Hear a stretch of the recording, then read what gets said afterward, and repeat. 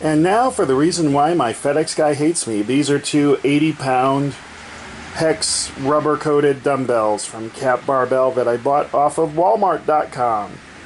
Hey everybody, today I wanted to talk about dumbbells. So dumbbells are really expensive. Of all the things that go in your gym, they probably are the most expensive thing to acquire a collection of, other than maybe putting up a cable cross or something like that. So if you look at the hierarchy of things you can do to improve your fitness in terms of cost, the first is obviously doing body weight exercises, push-ups and air squats and things like that. You're using gravity and the mass of your body. You probably have a body.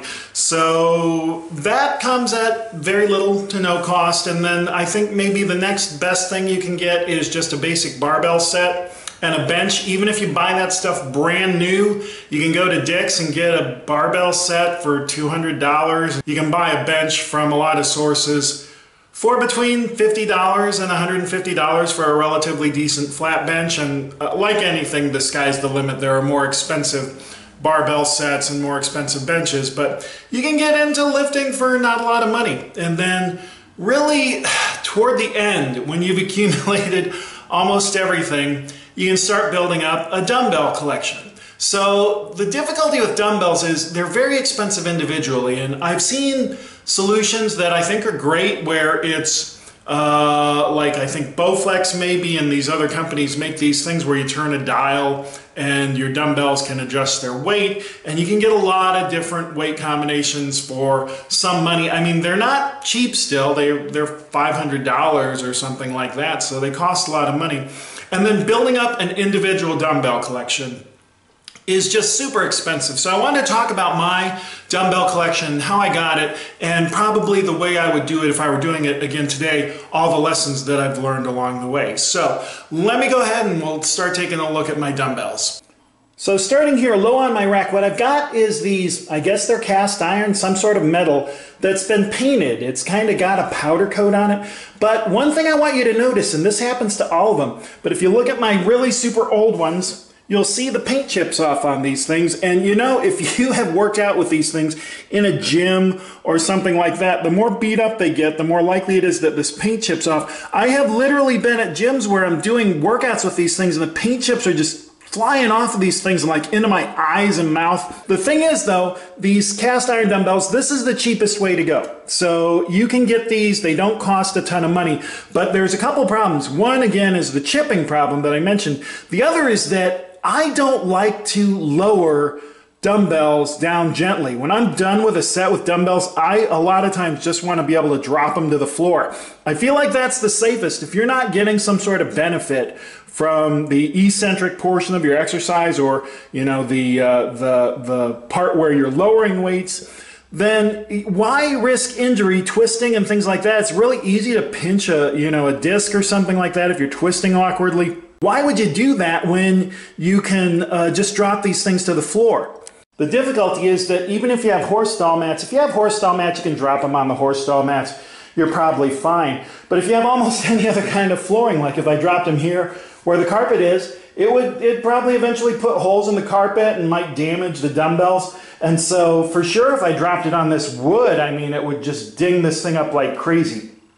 So that's where rubber-coated dumbbells come in. And I've got a collection here. I've got some more coming in, but it starts basically with 25 pounds, and here's my 30s, 35s, and then goes up in 5-pound increments until I get to 60. And then I actually just today, the poor FedEx guys had to deliver these that are 80. And the reason I got these is kind of an interesting story. But what's the advantage of these? You can drop them on more surfaces without damaging them. You can clink them together at the top of your bench press without worrying about chipping off paint that's going to end up in your mouth or your eyes or all over your face or something like that. And so to me, these are very superior. But again, they're more expensive, and that is a consideration when you're talking about, you have to buy a lot of these to round out a collection. I don't even have that big a collection, but I've got 2, 4, 6, 8, 10, 12, 14, 16. I've got 18 of the rubber-coated ones and a whole bunch of the other ones too. I mean, this isn't even all of them. I've got them sitting around the house because like I'll do rotator cuff work with my 5-pounders in the living room and things like that. So it's a major expense. But these are better. Now, one thing I will say, and this is where I would do a lot of things differently. on this deadlift mat, but I dropped my rubber-coated dumbbells on this thing, and it kind of scuffed it up, and it actually put a dent in a couple of parts. So this is not great wood, but like here, there's actually a little dent here. I don't know if you can see it, but it actually dented it, literally dented it. And so even the rubber-coated dumbbells, if you're lifting heavy enough ones, will damage flooring, but for sure you can drop these on horse stall mat. And for the most part, if you drop them on concrete, you're probably not going to hurt the dumbbell. If you drop a heavy enough one on concrete, you could crack the concrete though. But I prefer the rubber-coated ones. Trouble is, they're more expensive. Now, when I first started building this collection, all I would do is go to Dick's and buy whatever they had available at whatever price they were selling them at. Maybe check to see if they had a sale or something like that. But those ones over there, the big ones at the bottom, my 50 and 60 pounders, are a brand called VTX, which I'm pretty sure I bought at Dick's.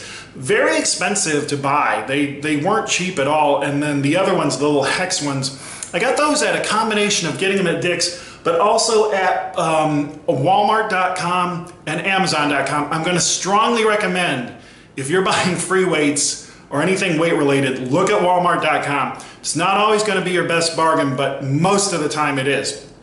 So what I found is on the rubber-coated dumbbells, Walmart.com will sell them for about $1.10 per pound. So for instance, if you're buying a 50 pounder, it should cost you about 55 bucks.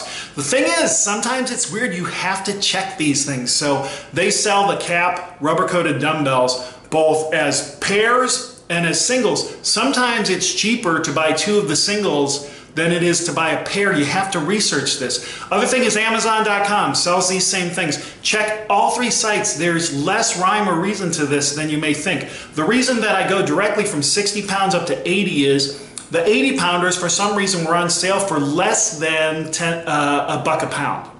And so everything else $1.10 a pound. I think my 80 pounders were $74 or something like that. They cost less than my 60 pounders, and my 60 pounders, for some reason when I bought them, were more than $1.10 a pound. So what I do is I comb these sites periodically, and if I see it for less than $1.10 a pound, I'll usually jump on it and buy it. I don't know why that is. It could be a mistake on their part, or they just have a lot of inventory and they want to clear it out.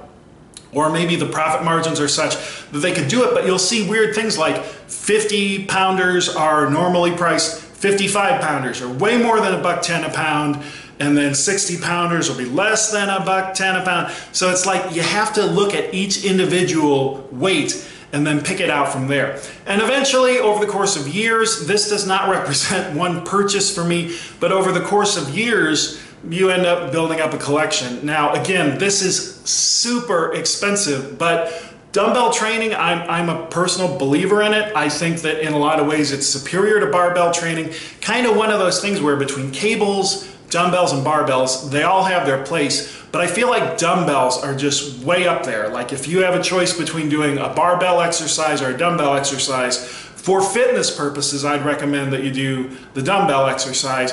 Obviously, if you're a power lifter, who cares? You know, you might be doing it for general development, but you need to work out with a barbell.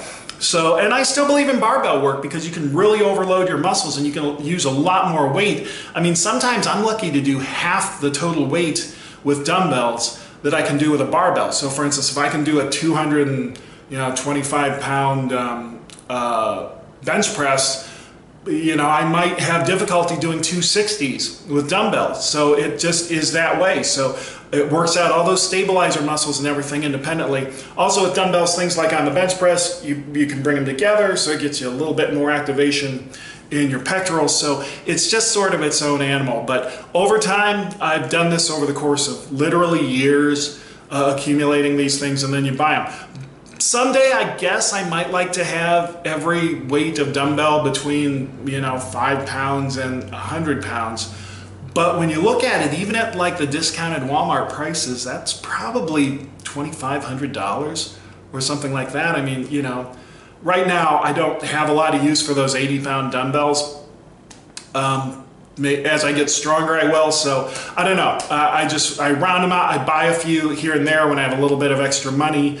But the more they weigh, they start getting expensive. So for instance, I'd like to get some 70s and buying a couple of 70s is going to be 160 or 170 pounds. Nice thing is Walmart doesn't charge shipping if you buy more than, I think, $35. For sure, they have been just an absolute blessing when it comes to buying weights. They don't require any type of membership like Amazon Prime. They'll ship you this stuff for free if you buy not very much stuff. And especially when it's something like today, the poor FedEx guy had to drop off 2 80-pound dumbbells and it didn't cost me a penny in shipping. So as you probably know, I'm a huge fan of Titan, but I've checked out the Titan price on rubber-coated hex dumbbells. Walmart destroys them. So getting the Cap Barbell rubber-coated dumbbells from Walmart is way cheaper than buying the ones from Titan.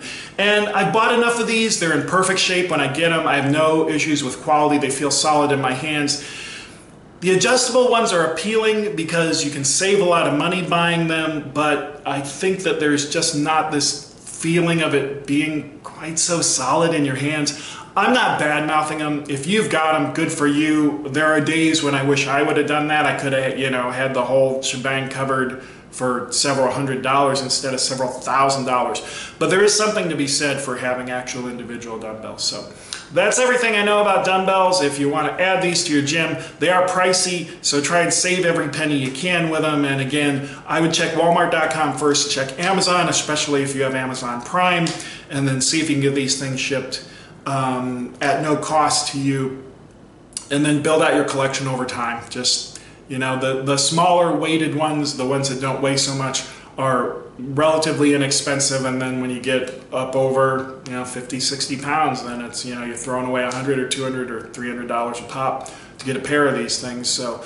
again, rough rule of thumb is $1.10 per pound. So if you can get them for less than that, I would say jump on them. Again, I really didn't have a need for my 80s right now. I don't have an exercise where I do 80 pounds with a dumbbell. I'm just sort of optimistic and feel like I'll get there someday, but they had some sort of pricing inefficiency, so the cost of it was much less than $1.10 a pound.